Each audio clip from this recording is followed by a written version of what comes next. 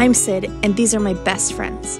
My mom, Kim, my dad, Ty, and my sister, Maddie, who before starting her own adventure, joined us in rocking out a state-of-the-art refit on our floating home. Now, we're ready to set sail to die with memories, not dreams, and live Dauntless.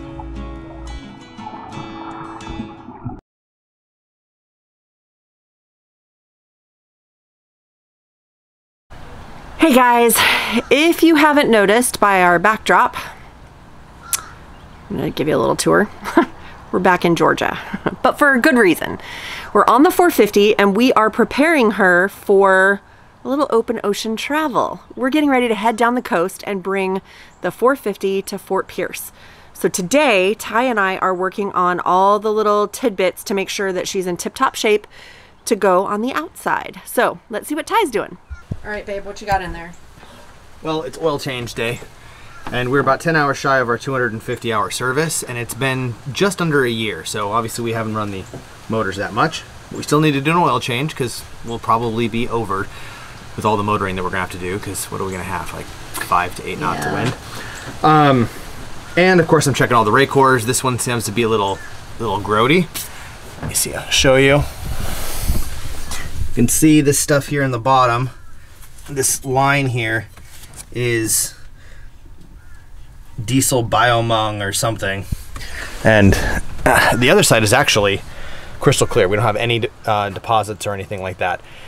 Fairness though, we have been running that engine a little bit more because with it being really cold when we were on that dock with no power, we had to generate a little bit more juice to be able to run the heaters. So I'll clear that out, turn the engines on today after we get the oils changed, run everything, check our fuel levels, just double check everything before we leave. And what are you doing later today?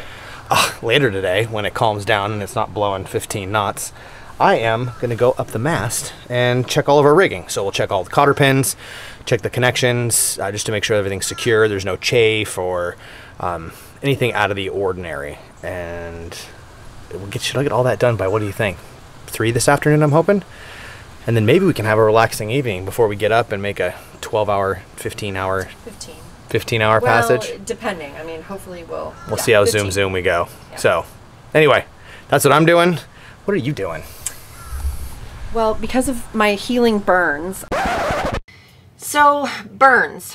I just mentioned that I got burned pretty badly and I am healing from that. So I need to tell you what happened.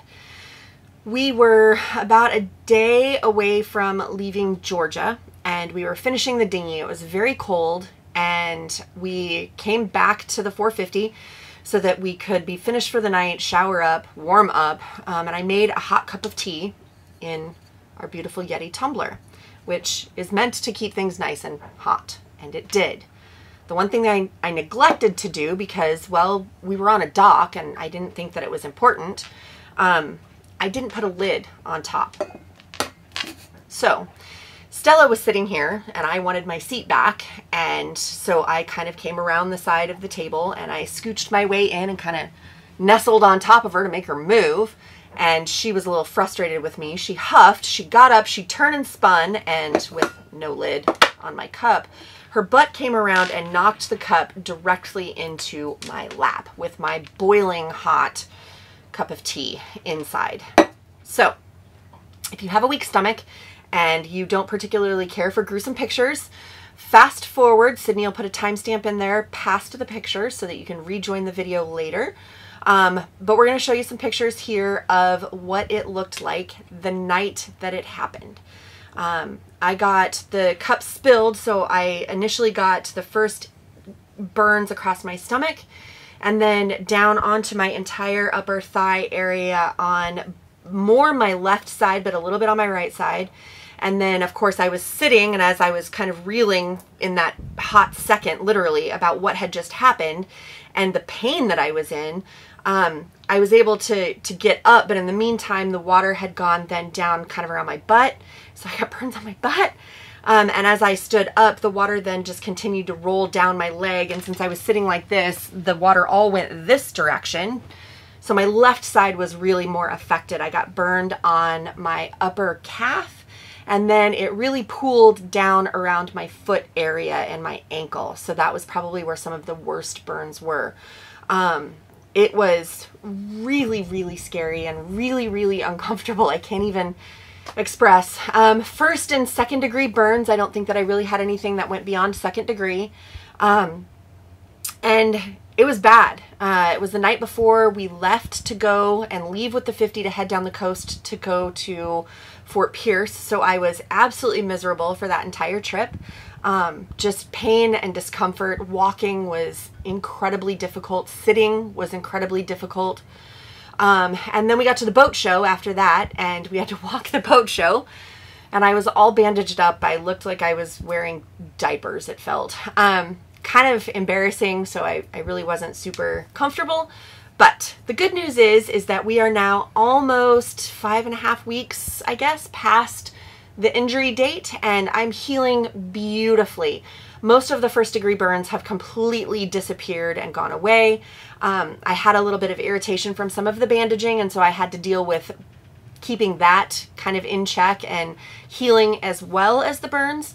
But now I'm doing great and things are healing beautifully. So I'm still keeping the cream going to make sure that I get everything healing properly. But I think that what that means is now it's important to do a future video on first aid and safety. I know everybody does videos on their ditch bag, but I think that the first aid kit is probably not as talked about as it should be, and some of the things that you might think would be important, like sutures and things like that, are absolutely important, but also long-term care of injuries is something that should definitely be considered. So look for that in the future. In the meantime, know that I am definitely on the mend and everything is good, and we're excited to share the rest of our adventure with you. So here we go. I'm trying to stay, number one, out of the sun as much as possible, but also just keeping them open because I'm getting some rashes from the bandaging. So I'm just trying to take it easy and do laundry, dishes, make sure everything is stowed properly because of course we've been sitting idle for a long time. So just make sure that everything is buttoned up and put away so that we're all set to go. And you can make me a sandwich. I'm not making you a sandwich. You can make your own sandwich. Oh, God. Make me a sandwich. No. Get to work. Change the oil. And I think little Miss Stella is bored with all of it. Yeah. Stella, are you ready to go on passage? No? You could care less? Okay. So I'm getting ready to go up the mast so that we can make sure that all the rigging is good and just no chafe, damage, anything like that. This is our last time. We're going to use our headsets. I think I'll have Sid put a link in the video. We've had some people ask about these. And actually Amazon, and they work really, really well. So 75-foot mast plus aerials. So we're gonna go up. It's nice and calm today. The wind died down to about, what's the wind speed? She's running away on me. True wind speed is 2 knots. That ought to do it. So what we're gonna do, I'm gonna use my phone, take some pictures for you guys, and yeah. Then I'll go back to doing the other engine, and then I think it's beer 30. All right, you good? Are you scared? No, I'm not scared. I just have to go to the bathroom before I do this. So Now she tells me she's got to go pee while I'm sitting in the chair. I'll get your sunglasses on my way back then. Thanks, babe. Okay, bye. All right, so I'm up here at the first spreader, and I'm just checking all the diamonds, make sure my cotter pins are good. There's no cracks where any of this comes in. Make sure all the fittings and all the hardware is nice and tight. Yeah, it's got a nice view. Wave, Kim. There she is. So on the way back down, I will check the radar dome and all of that. But for now, I'm going to go up to the next spreader, and right before that is the lazy jacks. So I'll check the pulleys and all the knots on the lazy jack system, and make sure I'm not getting any corrosion where the diamonds pass. I don't know if you can see that up there, right? Right there. Ah, got it right there. It's where the lines cross. you can get some pitting and corrosion where those where the stainless crosses. So I want to make sure that everything is good in there and none of those strands are compromised. And that's pretty much it. Just checking all of the threads coming out, looking at the rigging, see what kind of condition it's in, and just check every connection point. Here we go, back up. All right guys, second shroud, and checking my AIS. That's what I meant, second diamond. She's correcting me, she's talking to me in my ear. So this is our AIS antenna, which is separate than our VHF antenna, which is all the way at the top. So we don't get cross interference. We've got separate feeds to the back of the VHF. It just gives us cleaner signal, and we put big cable for both of them. So we'll get a longer reach with our VHF. But the only thing else that's up here that you're gonna see is gonna be some of these wire looms. I pre-wired the mast when we stood it in the yard, and made sure that we had, excuse me, enough wire for spreader lights. Completely superfluous. It's not necessary, it's just really cool. And I was gonna put them on the upper and lower shrouds so that they would light up the entire mast when we were at anchor. I haven't got around to installing those yet, but the wire's there. All right, now the next thing I need to do is go up to the top of the shrouds, which are the big wires that go from the midship on the boat to the top of the mast, that along with the forestay, which is inside the jib that's rolled up, is what holds the mast up. So we're gonna check all three of those connection points up top. We are a fractional rig, which means that the wires don't go all the way to the top, they stop just shy of the top. So then from there, I'll have to go up again to get to the top of the mast and check our aerials and our wind vane and all of that. So I'll catch you at the next stop. Now we're at the top of the shrouds with the maintenance guy trying to figure out how to use that blower down there. Rum, rum, rum. I think he wants to go ride his motorcycle or something, because that's what it sounds like. Where's he at? Anyway, so top of the shrouds. So these are the tangs with the top of the standing rigging attached. And this is the starboard shroud. This is, of course, the forestay. And then around here is the ports, tang and toggle. These are our connection points. I'm just checking here on everything. I've got no cracks or anything here. So everything looks pretty good. This is our jib halyard. This is a halyard that we put in. It's a halyard that we put in for our code 0. And then this green one here with this little toggle flappy deal that comes out at the top, the head of the mast, that's for our spinnaker, or the potential to have a spinnaker, because we don't have one of those yet. So I'm looking at the top of the sail. Our shackle's good. We have our seizing wire is nice and tight, so everything looks really, really good up here. All right, so up here at the top, and I'm just checking all of our connections, our wind vane, pressure, and if you can see that, controls, everything's looking good. I use my phone to check the top. I just wiggled it. All right, now, looking right here, this is that big wire that we put up on the, there it is, on the VHF. This big white one right here. And then this is our wind instrument information. That's right here. It runs to the top. You see that? There we go. VHF wind instrument. All right, I gotta wiggle that around, make sure it's nice and tight, and then we're gonna come right down.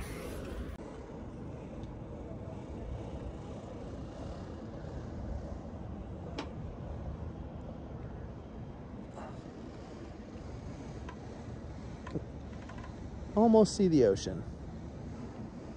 I can see my shadow though.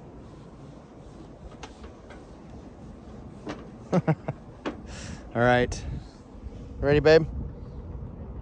Bring me down, honey. What are you doing in our messy storage room? Well, I'm getting in my junk drawer, which just happens to be in the same space as our depth, speed, and temperature sensor.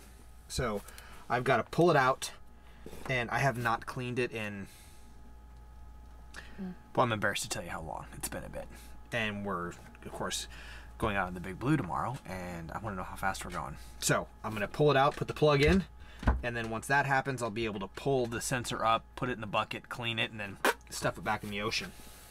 You have the plug down there? Yeah, I got all kinds of goodies. Yeah, there's all kinds of stuff that goes in your junk drawer. Yeah, stuff I got to throw away. I'm glad we're holding on to that. So what's funny is it came with a plug, but I still left the old sensor down here. So I just shoved the old sensor in the hole. Oh, hold on, let me move some of your junk from your junk drawer so I can see. Whoa. Oh boy. You ready? Well, I don't know if I can see it. 3, 2, 1. Oh my god. So, this is why we clean it. Mmm, yummy. That is not really going to be moving all that well. Or not at all. There's a worm. Oh my god.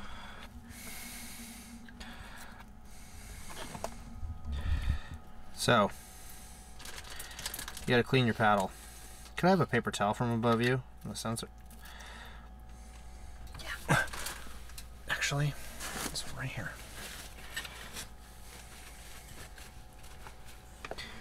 Don't leave any of this in the bottom of your boat, because it will smell yummy. And make sure you rinse all the salt water out of your boat, because it'll also make it stink. So now I just pick off everything I can, and I'm gonna scrub it with a cleaning brush. And then I'm gonna pour. Like another paper towel? Well, Yeah. you're not going to pour water in there until you plug it back up again, are you? Correct. I brought this down to help clean. But I'll pour this water in, and then I'll pour some more behind it. Just fresh water to flush down the bilge. If you want any vinegar or anything, there's some in your head. Good.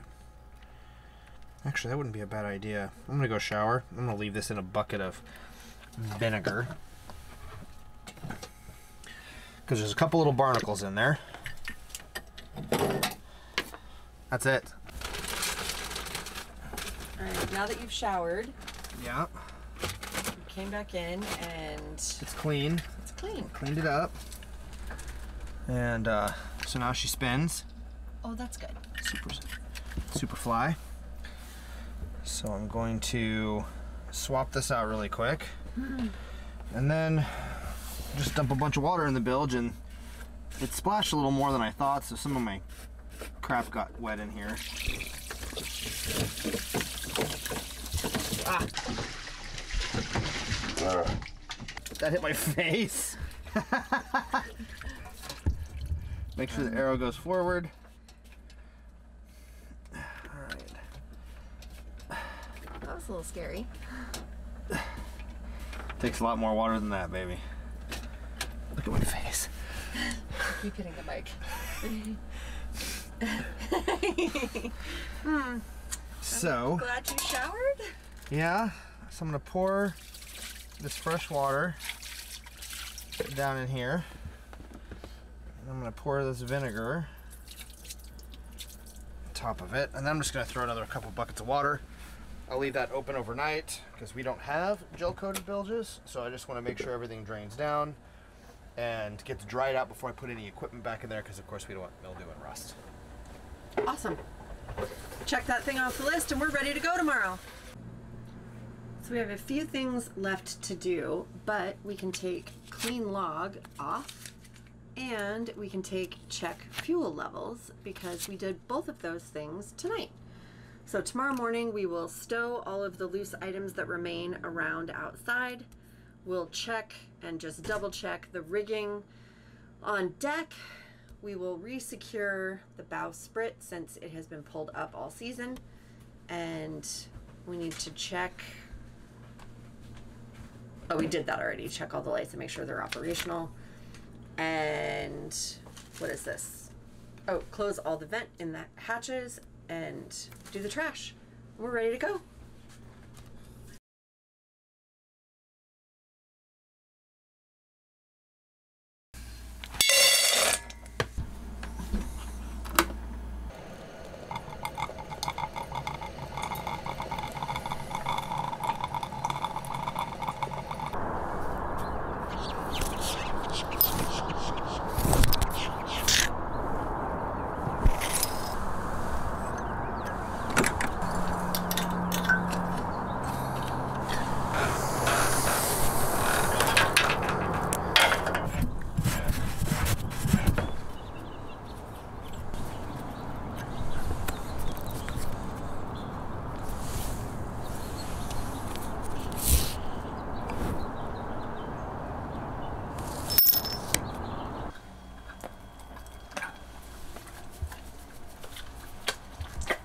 Stella, are you ready to go?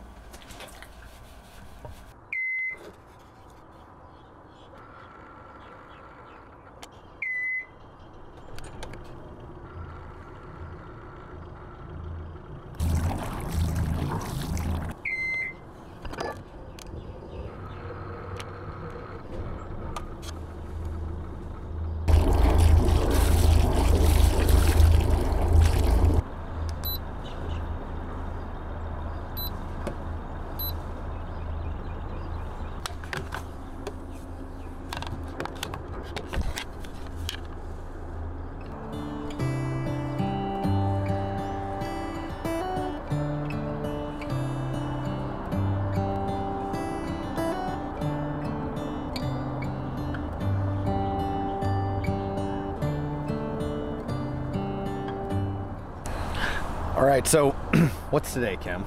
Like of the year? What day of the year? Today is March 2nd, 2022. All right, so that means that 28 days shy of a year, we bought this 50. And now, thinking it would be a 6-month process, it's been almost a year. And we're leaving Thunderbolt for the last time in the 450 that we showed up in to start this project. It's kind of an emotional deal. You know, the boat's already in Florida, which you'll see here, or you have seen. And but this is just the kind of, you know, the big kids sweeping up at the end of the day and making sure that everything is done.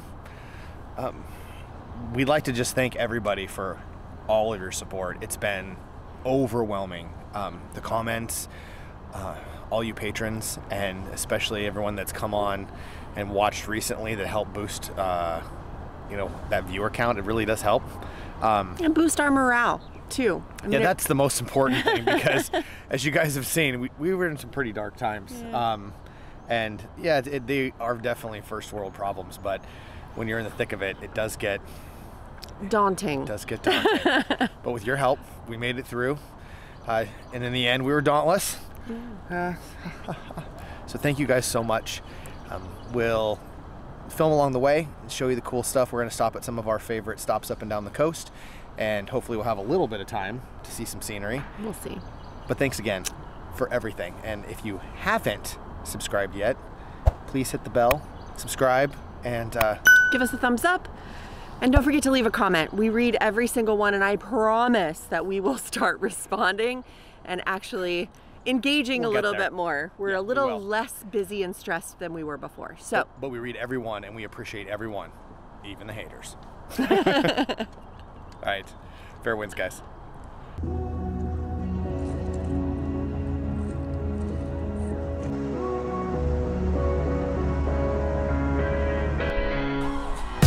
I fell hard to the ground.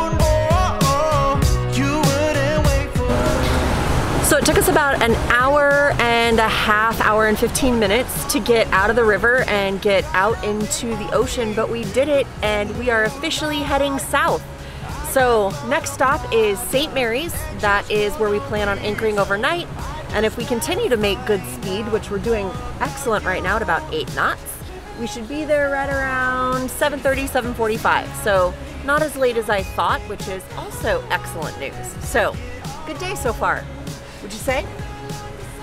Yeah, and it's like a lake out here. I just hope we get a little bit of wind so we can pick up some speed.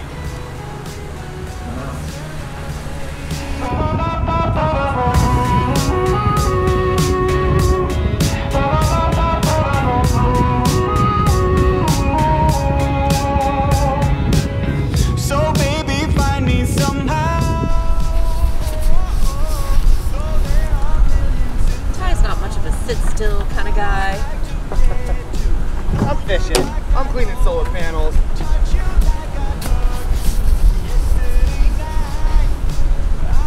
Besides, if I clean the solar panels up here, I can see if I catch a fish out back. Sushi for brunch?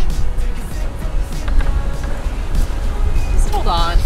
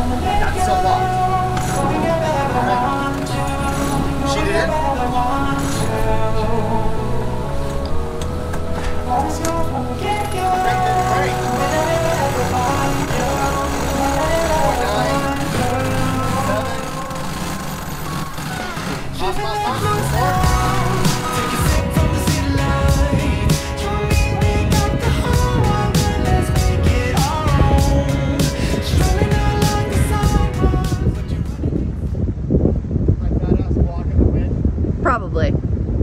Yeah. Where are we at? 7.7. 8. 8.1. It really was blocking the wind. 7.8.